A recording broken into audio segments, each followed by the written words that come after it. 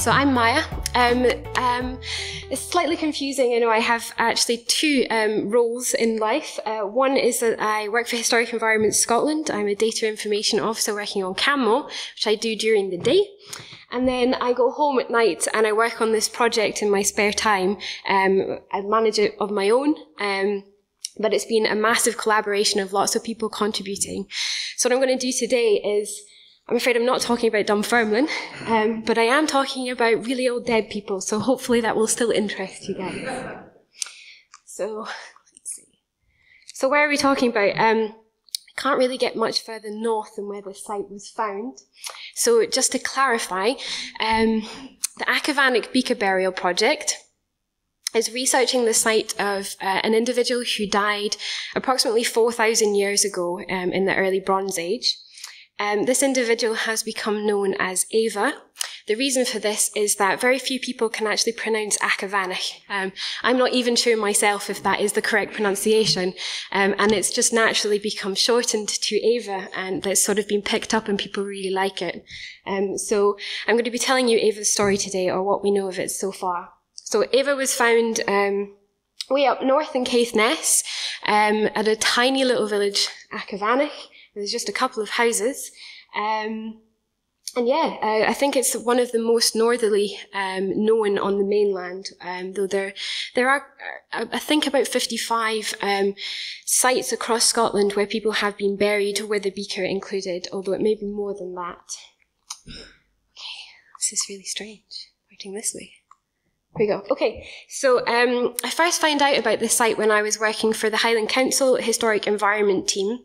One of my duties was to post to social media about interesting sites in the Highlands, and I came across the archive for this, and I thought it was fascinating, so I thought maybe I could do a little bit of research into it and see if we could find anything out. It's never been published, and it was never fully researched either.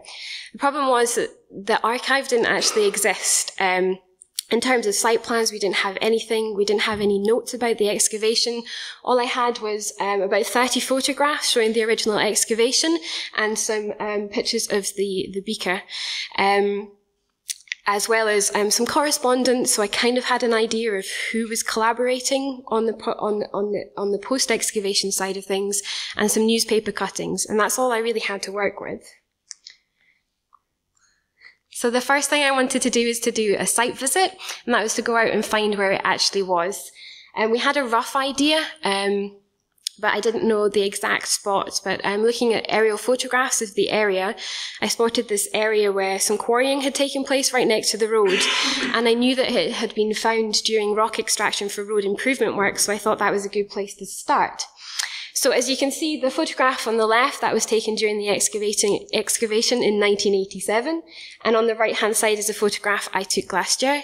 And I hope you agree that it looks pretty similar. So I think that this is where the burial was found. So I spent a lot of time staring at those photographs, and I managed to recreate the site plans. So this, hopefully most of you are familiar with site plans, and you can see that this shows us the layout of the burial. The burial included, come on, here we go. So the burial included the remains of what we think is one individual, a young female aged between 18 and 22 years of age. One of the second things I did was to catalogue what we actually had. In fact, it took me a month or two to actually find out where the archives had gone. They'd gone to one museum which had closed and become another museum, and then closed and become another museum, and somewhere in that it got moved to a different museum somewhere else in Caithness, and eventually made its way to Caithness Horizons in Thurso. So I went in and I recorded every bone, I measured them, I weighed them, and made a database which the museum are now using to preserve the remains. In addition to the bones themselves, oh wait, yeah, sorry, these are the bones that we still have surviving. We did originally have the right femur, which is this bone here, but that was destroyed during the original radiocarbon dating process, which gave us dates for the early Bronze Age. But I'm actually this week just about to take a second sample to Zurich, the radiocarbon specialists here in Scotland, who are going to give us new dates which will hopefully be more accurate. Come on. Yeah. So as well as the remains of the individual buried here, Ava, we also had what has now just recently been identified as the shoulder bone of an adult but small cattle. I hope you agree that the beaker has survived in immaculate condition. It's really quite astounding.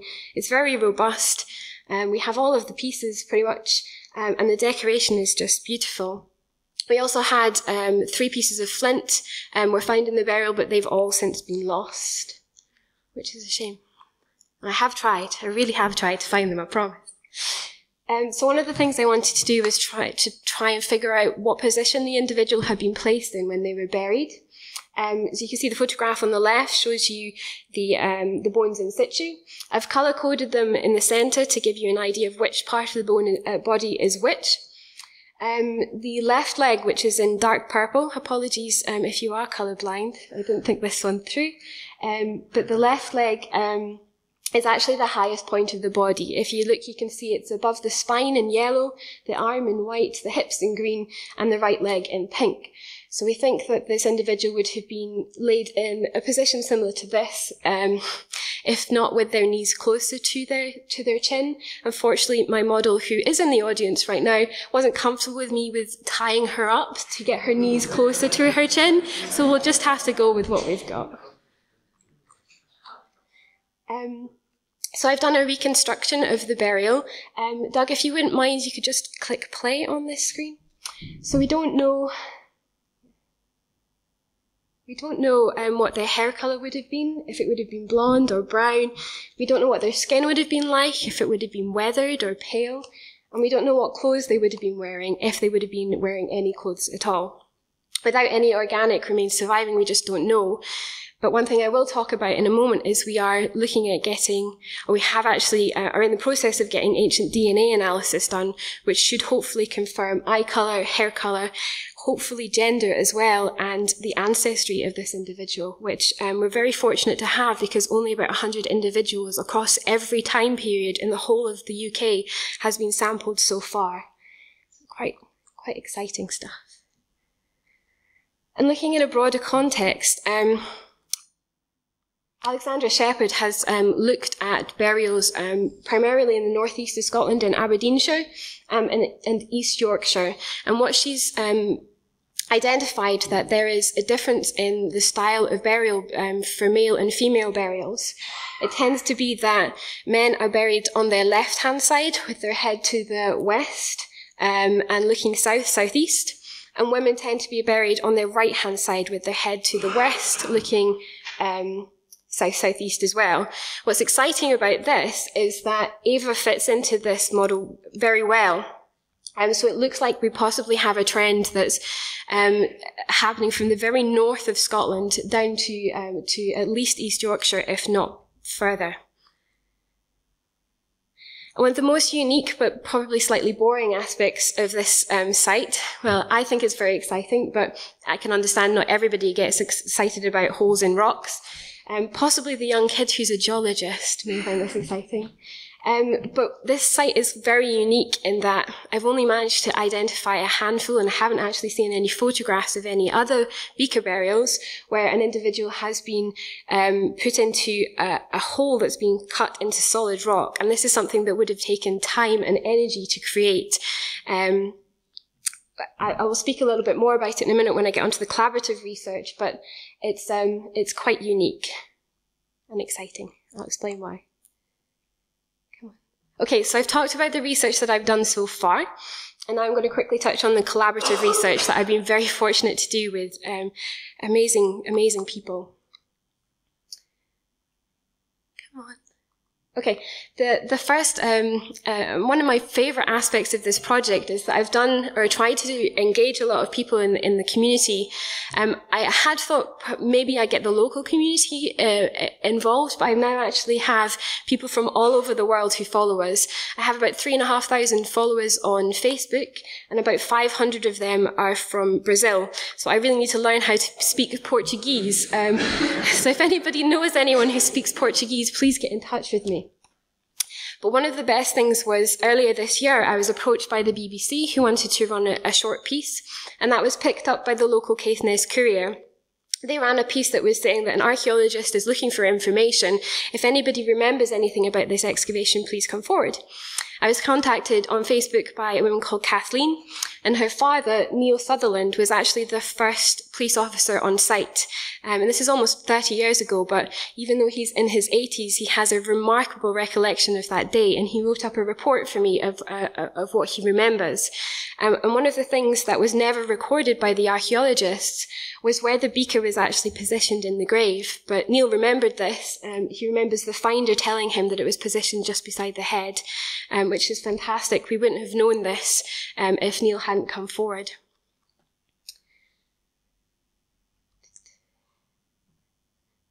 Okay, osteology I'll touch on quickly. So this has been done by Angela Boyle, who's a PhD student at Edinburgh University.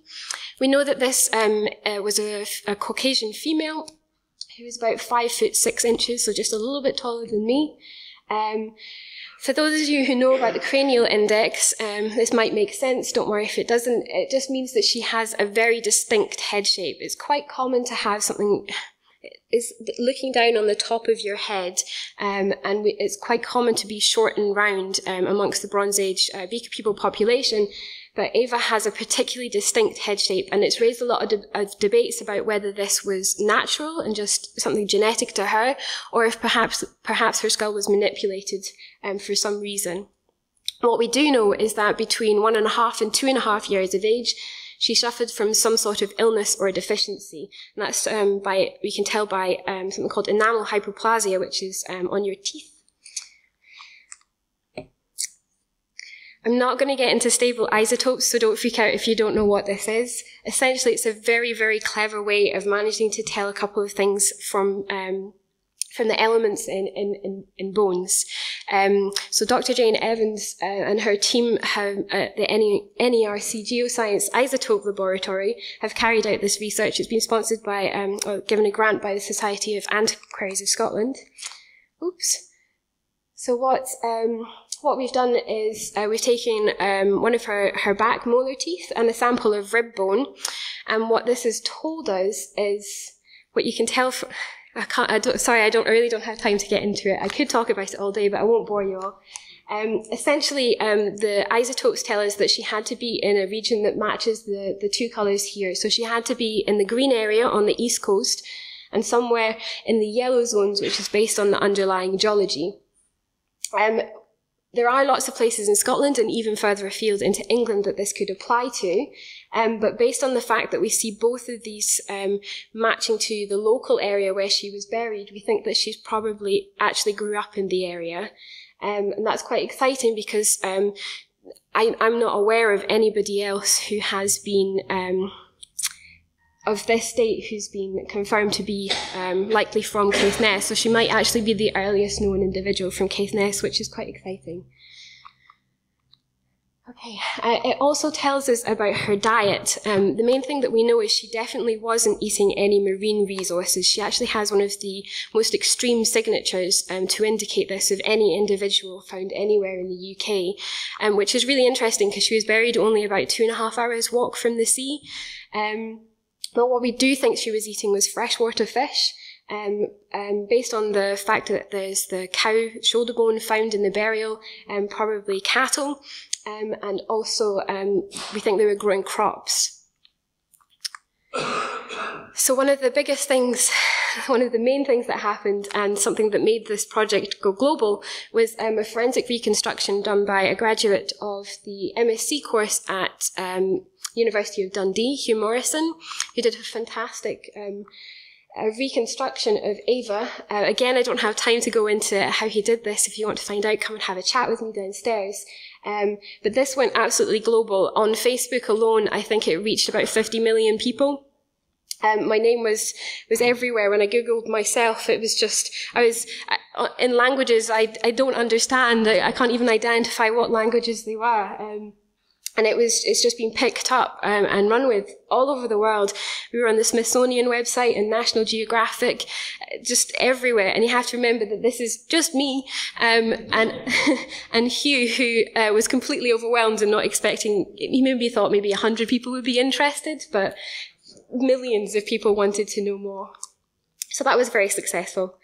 Been working with a guy called Tom Booth, who has a PhD in mummification in the Bronze Age.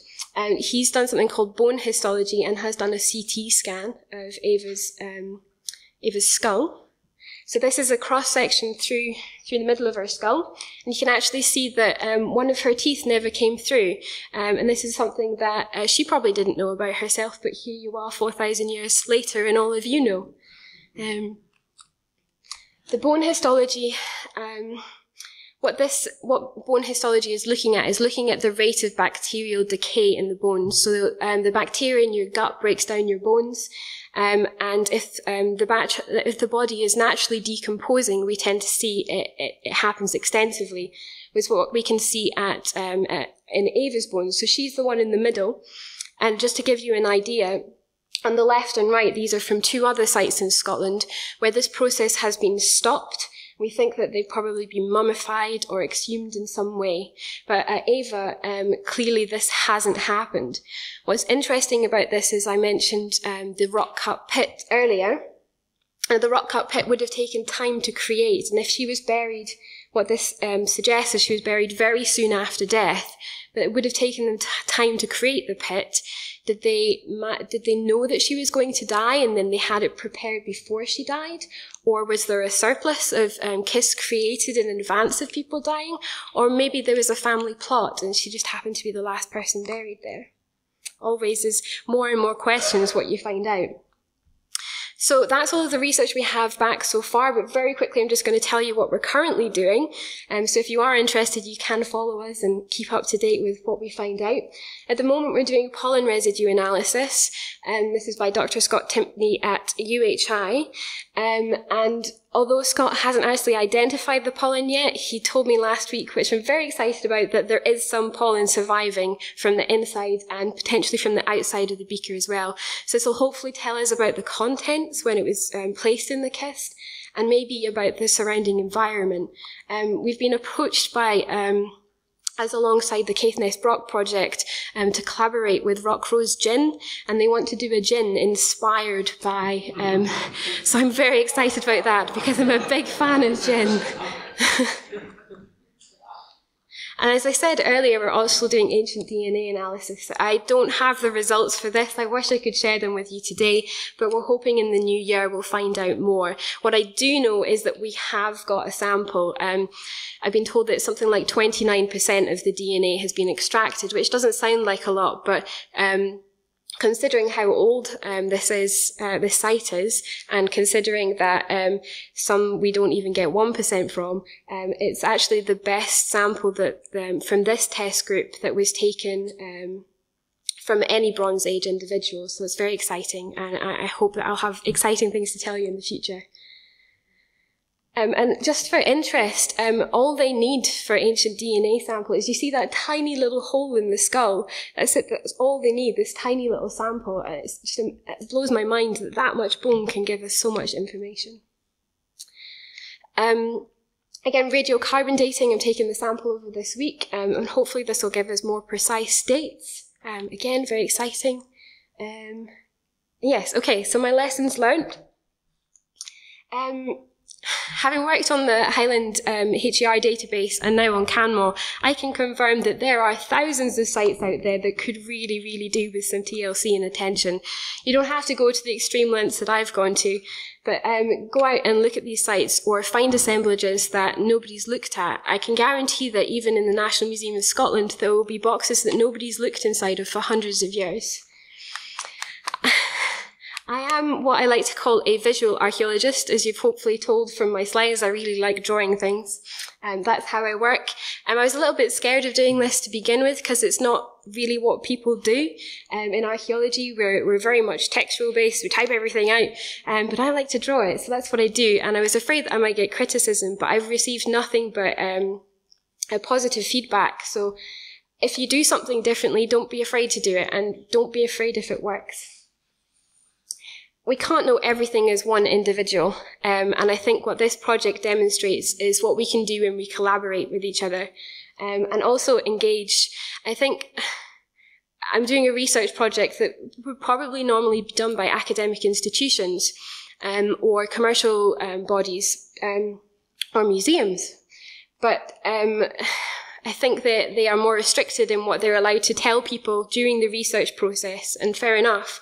But I've had such amazing feedback from the people that follow me on social media, and the comments and feedback that they give me are actually helping to shape the research and where we go next with it. So I'm hoping that this will go online and they'll get to watch this. So hi guys, thank you very much for following and for all your feedback. And lastly, if you want to do research, then do research. I do have a research master's, so I do have a slight advantage there, but you don't need to have a PhD to do research. If there's something you're interested in, then do it. Go for it. You never know what's going to happen. If you want to follow us and find out more information about the project, I have some leaflets downstairs. Please grab them. We have a website, and as I said, we're on various social media channels. And lastly, I just want to say a quick thank you to all of these people that have helped.